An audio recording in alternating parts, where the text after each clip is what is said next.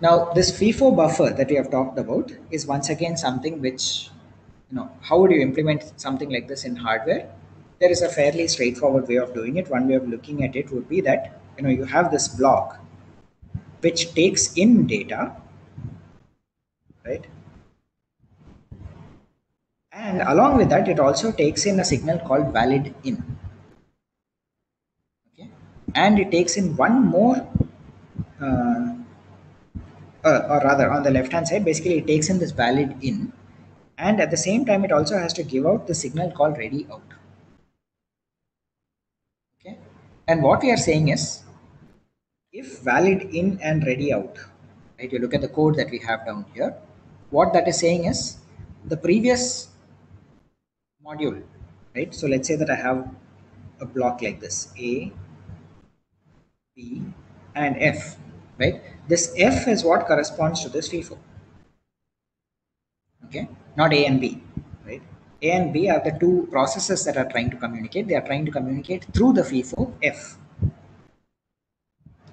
right? And what F is telling A is it gives it the ready out signal.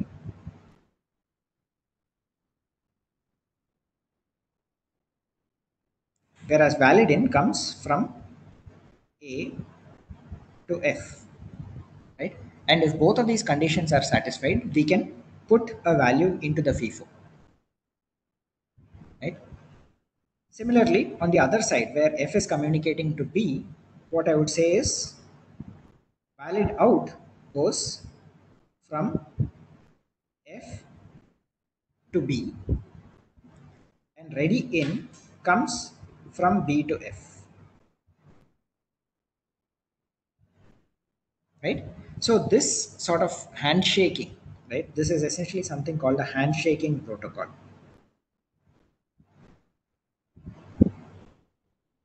And this handshaking is what allows us to communicate transparently between A and B through the FIFO F, right?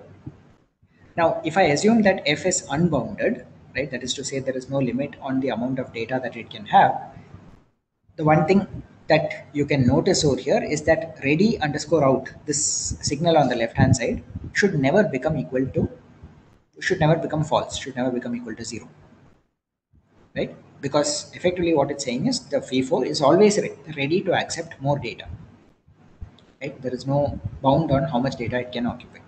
On the other hand, by having that signal over there, what we have allowed is that very easily by having one extra piece of logic, we are able to say that look, if this is a finite FIFO, it will still be able to tell A to stop pushing more data in.